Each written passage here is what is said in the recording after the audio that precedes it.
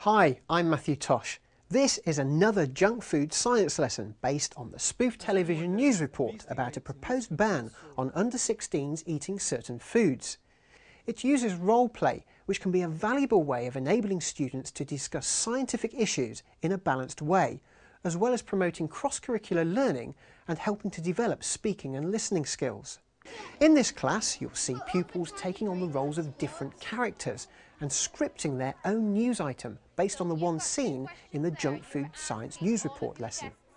You can find the news report video and many other resources to help deliver this lesson at the address on the screen. Here, Claire Caulfield and Alison Clough from St Bennett's Roman Catholic Primary School in County Durham teach the lesson to a group of Year 5 pupils. You'll see them go through all 5 phases of the active teaching and learning process: preparation, briefing, action, debriefing and follow-up. The report will be based around the BIEC's proposal of banning the sale of certain foods to under-16s and their parents being fined £1,000 if they buy their children these foods. As part of the preparation, Claire and Alison arrange pupils into mixed ability groups of 4 or 5 and allocate roles to each member of the group. Group 3, Katie, interviewer. Okay. Luke, the child.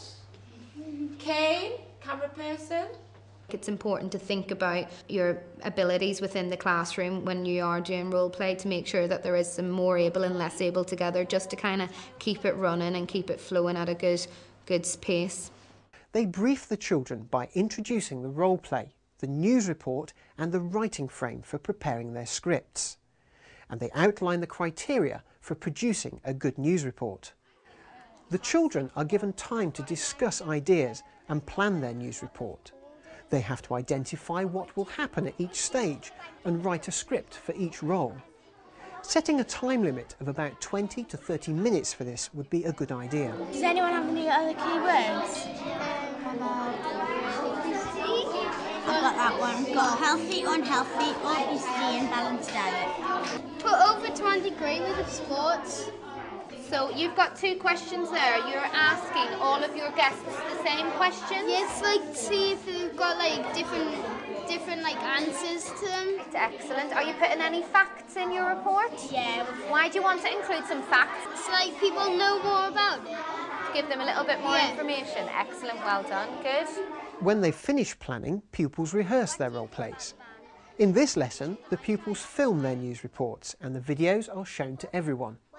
Of course, it's fine if you don't have cameras. The pupils can perform their role plays to the rest of the class. Ready, steady, go. Hello and welcome to the 6 o'clock news. Breaking news. The BIEC are banning under-16s from eating junk food. Earlier today, I spoke to a parent from St Ricky's. Hello. What do you think about the ban? I think the ban should not go on because we all need sugars in our diet. Even though healthy diets are good, we still need sugars. Do you think it's right if the parents get fined if they feed their children junk food? I think the parents should get fined because it might sacrifice the children's life, because if they eat too much they might get a heart disease or liver disease. Thank you. That's it for tonight. Over to Mr Proctor for the weather. There's a debriefing about the ideas expressed in the videos and about the way each news report was put together. What did you like about your news report, Sam? That we worked together, plus Scott used very good words in his speech. And That was going to be my next question. What scientific vocabulary was used in that news report? Was it all the like kidney and liver diseases and organs? Yeah, you mentioned about what would happen if you didn't eat the right kind of balanced diet, didn't you? So well done, you brought in that scientific vocabulary there. Okay, excellent, well done. The activity could be followed up by pupils writing a newspaper article or a blog about the proposed ban.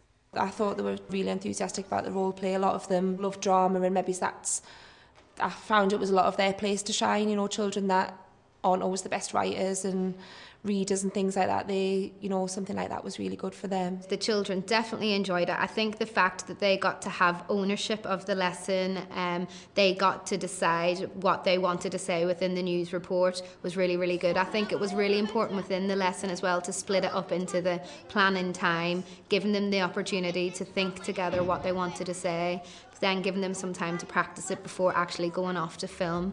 But it went really, really well and they seemed really enthusiastic towards it.